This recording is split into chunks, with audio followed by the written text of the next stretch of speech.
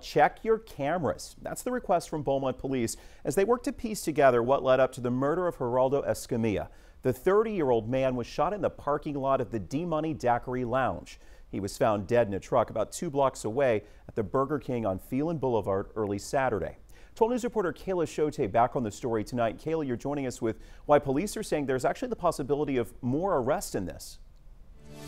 Jordan, yes, video is what Beaumont police say they need in order to piece together what happened during this deadly shooting and to bring suspects to justice. Anything that you can share or help with the investigation, we would appreciate you coming forward. Contact the Beaumont Police Department. Beaumont police have already arrested 2 men and 1 teen in connection with the deadly shooting that took place early this past Saturday morning in the parking lot of D-Money Daiquiri Lounge.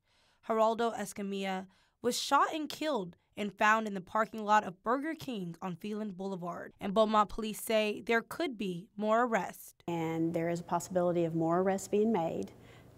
They continue to interview witnesses. They're asking for phone video, business surveillance video, and basically anybody with information. I spoke with a man who hangs out at D-Money Daiquiris. He wasn't there the night of the shooting, but says it's typical to see the parking lot full even after the club closes. Like when you go to pass by like a club or something, you got more people standing outside than you do inside. I don't know why, that's how it be. This man says that this was just an unfortunate incident. He knows the owner of the lounge and says that he still feels safe at the lounge. Sometimes they be good. It don't be no bad crowd, you know. That's what, that little incident right there, that was something that happened. I don't know why, but his crowds don't be that bad. Especially when we be open, it don't be that bad.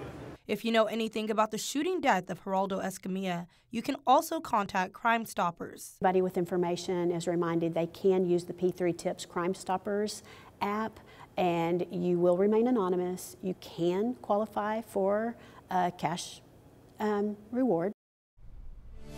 If you have any video evidence, please contact Beaumont Police or report completely anonymously calling Crime Stoppers at 409-833-TIPS. In studio, Kayla Shote, 12 News.